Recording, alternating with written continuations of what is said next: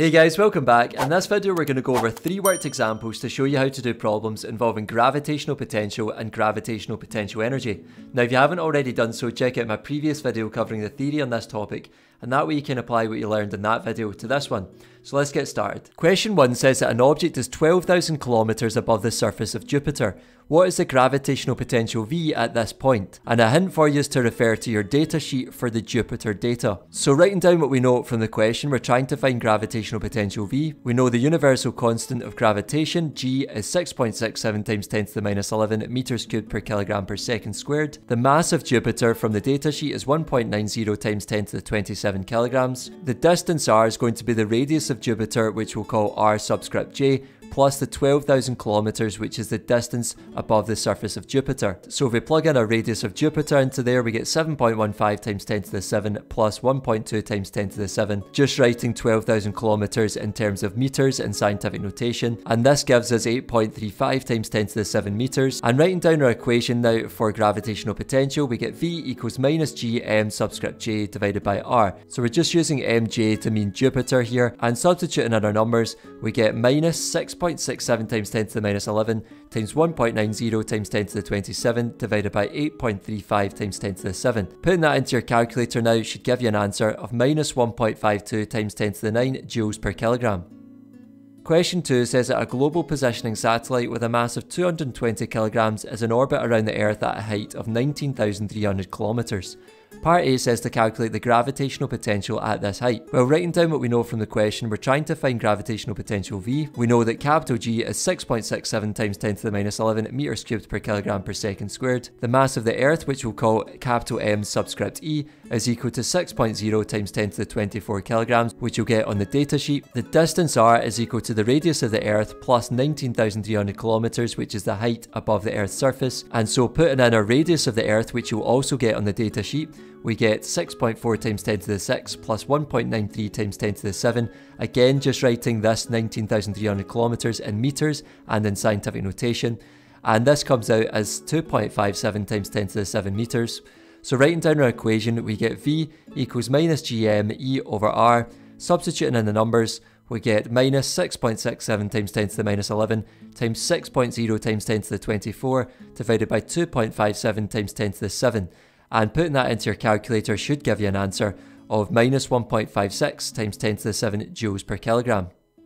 Part B says to calculate the gravitational potential energy of the satellite. Well, remember the expression for gravitational potential energy is this, EP equals minus GME times M over R. Again, we're just using capital M subscript E to mean the mass of the Earth. And if we split this up into minus GME over R times M, then you should remember that this expression is the gravitational potential, which we've actually just worked out in part A, and we want to times that by the mass M of our satellite. So this equals minus 1.56 times 10 to the 7 times 220, where we're using our answer there from part A.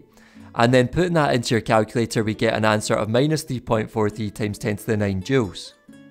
Lastly, question 3 says that a rocket of mass 2 times 10 to the 5 kilograms makes a journey from the Earth's surface to 20,000 kilometers above the surface. Part A says to calculate the gravitational potential at the Earth's surface. Well, writing down what we know from the question, we're trying to find V.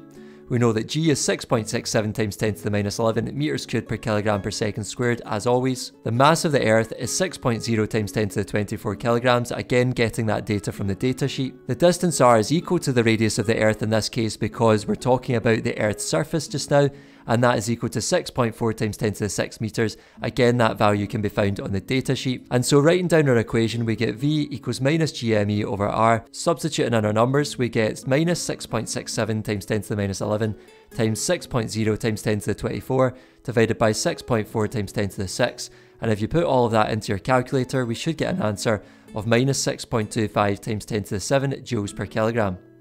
Part B says to determine the gain in gravitational potential energy of the rocket.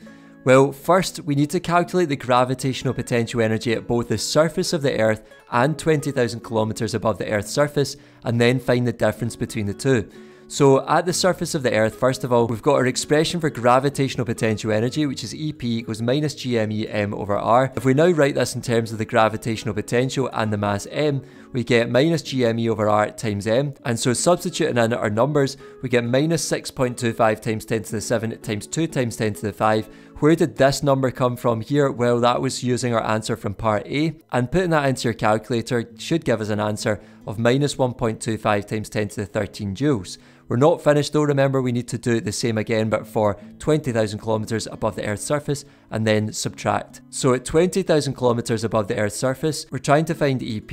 We know that G is 6.67 times 10 to the minus 11 meters cubed per kilogram per second squared.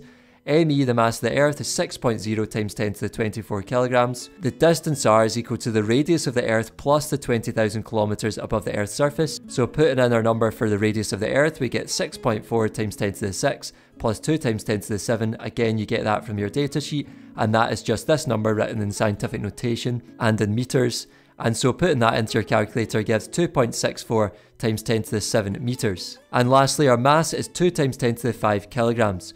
So writing down our equation, we get EP equals minus GME m over r.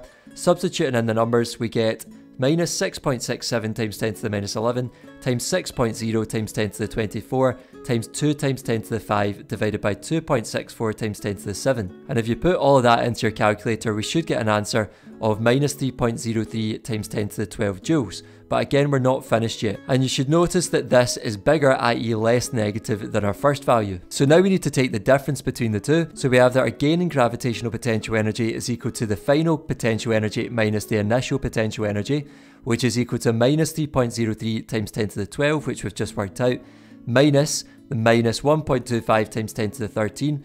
Notice the double negative here will become a positive, so we end up with 9.47 times 10 to the 12 joules, i.e. a positive answer because this number was more negative than this one due to the larger power. That's all for this video folks, thanks for watching. If you made it to the end, I really appreciate it. Make sure to give the video a like, subscribe, and I'll see you in the next one. Take care.